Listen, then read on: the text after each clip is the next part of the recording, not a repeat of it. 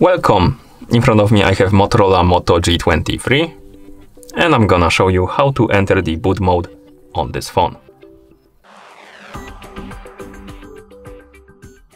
First, we need to turn off our phone.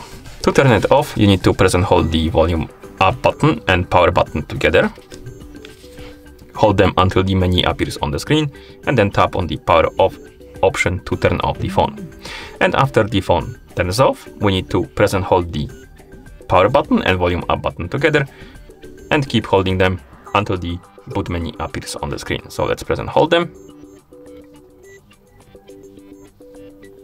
And after a couple of seconds, you should see the boot menu on the screen. And here we have it. You can move through this menu by using the volume up and volume down buttons. And you can confirm the selections by pressing the power button.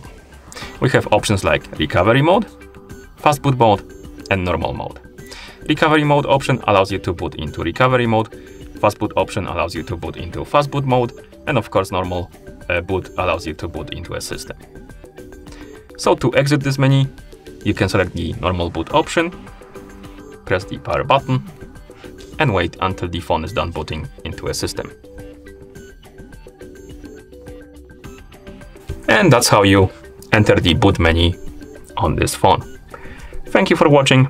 If you found this video helpful, please consider subscribing to our channel and leaving a like on the video.